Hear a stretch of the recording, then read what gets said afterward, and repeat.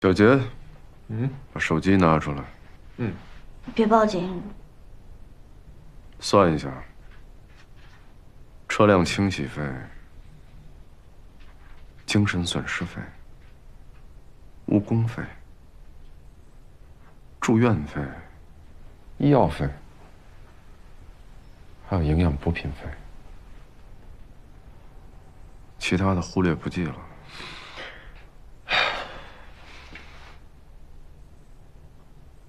个十百千万13万，你别想讹我啊，陆总，我刚刚可是听到医生说了，并无大碍哦。这不行，我实在没有力气跟你争辩。这样吧，小杰给李律师打一个电话，让他们聊。李律师肯定是睡了，别打扰他。陆总，你看，你有话好好说，你去站过来说，不用离那么近。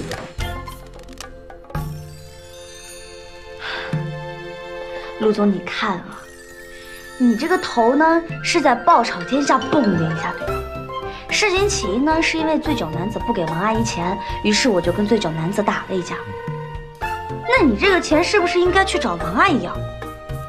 那如果王阿姨没有这个钱，我还有一招，你可以找我爷爷要嘛。我爷爷跟王阿姨他们是一对黄昏恋，他们这么大把年纪的人了，肯定是有一点积蓄的。你说我说对不对？像你这么没良心的孙女，我还真的是头一次见。给律师打电话。啊，别，哎，我还不行吗？真烦你这些大老板，请了律师不用跟亏着了似的。那你倒是还呢？啊，那修车的钱拖到现在了，我也没见着。那情况你们不是也看到了吗？我刚升职，然后就失业了。不过我顾胜男说还，我一定会还的。分期付款，分期付款可以吗？倒是有一个比分期付款更好的还款方式。肾不行，肾不行。用不着你的肾。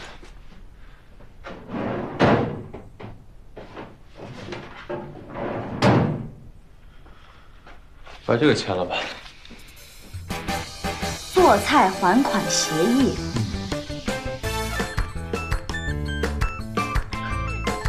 早就备好了，演这么一出戏干嘛呀？戏精！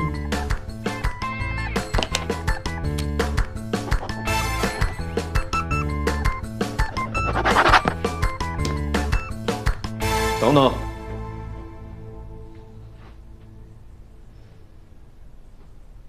把你的详细信息、家庭住址、联络方式，在旁边空白处写清楚。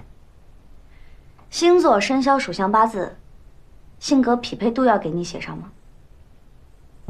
这个可以啊。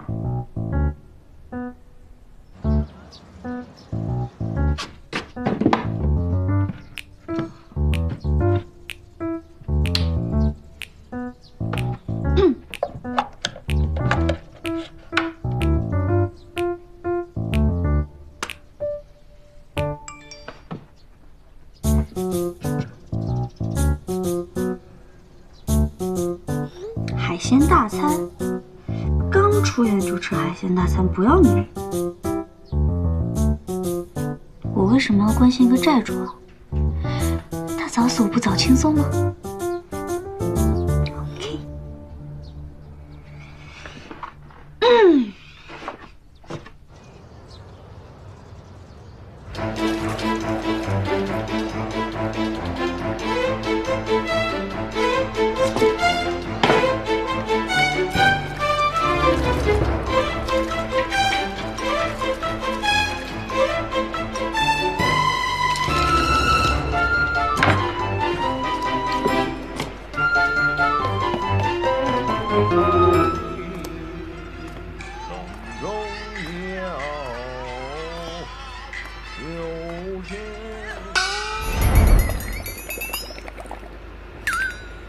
这龙虾怎么跑了？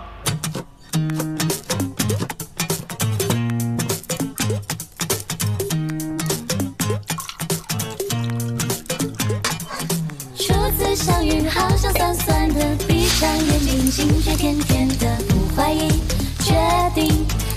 的我喜欢你，偏偏在这时刻，嘴角沾满了奶沫。你傻傻看着我，眼里充满了困惑。玩你，玩你，玩你，温柔让我的脸颊发热。抵过你的吃惊，眼睛不由自主的闪躲。No。 No，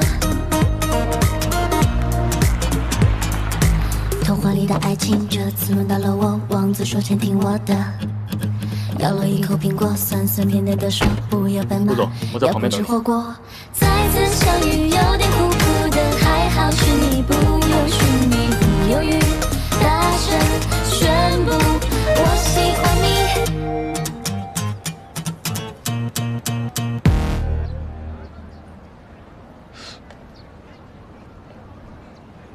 是这儿吗？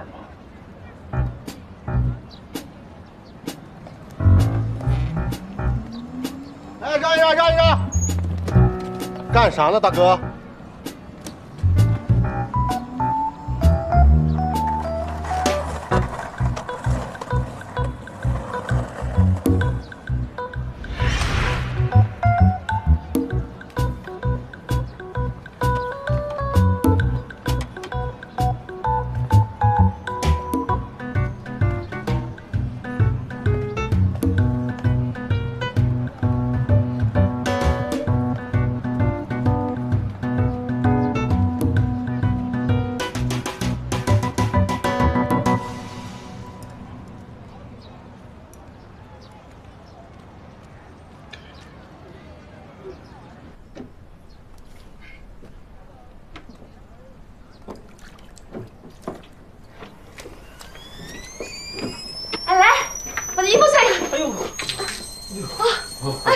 对不起啊，哎，对不起。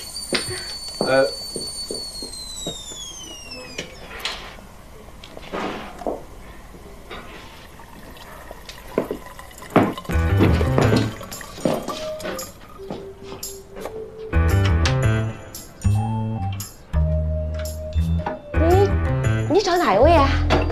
顾胜男。顾胜男？在楼上。好像在楼上。你去看看，好吧？谢谢。